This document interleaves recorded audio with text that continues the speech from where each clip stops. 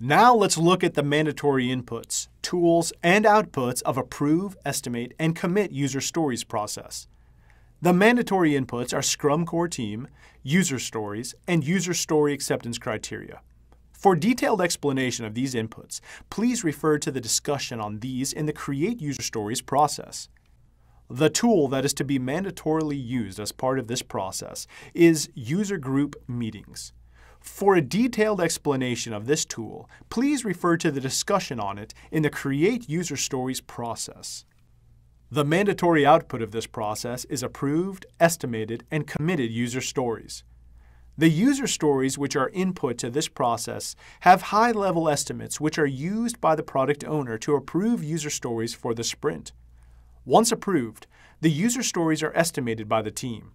After estimation, the team commits to a subset of approved and estimated user stories that they can complete in the next sprint. These user stories are the approved, estimated, and committed user stories, which will become part of the sprint backlog. Although the product owner approves the initial user stories for a sprint, the final decision about which specific user stories, among those approved by the product owner, should be chosen for the sprint lies with the Scrum team. The Scrum team, in consultation with the product owner if required, finalizes which user stories they will be working on during the sprint. Now let's discuss the mandatory inputs, tools, and outputs of the Create Task process. The mandatory input tool and output of this process are Scrum Core Team, Task Planning Meetings, and Task List, respectively. Please refer to the discussion on the mandatory inputs of the Create User Stories process for a better understanding of Scrum Core Team. The tool that must be used mandatorily in this process is Task Planning Meetings. In Task Planning Meetings, the Scrum team plans the work to be done in the sprint by reviewing the committed user stories at the top of the prioritized product backlog. The product owner is present during this meeting to clear ambiguities related to user stories in the prioritized product backlog.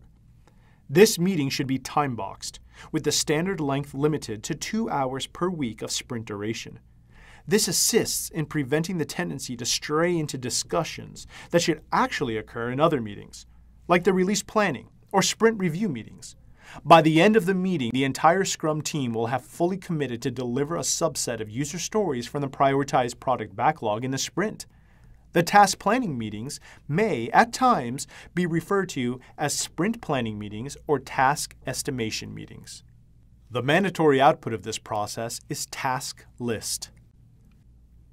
The task list is a comprehensive list that contains all the tasks to which the Scrum team has committed for the current sprint.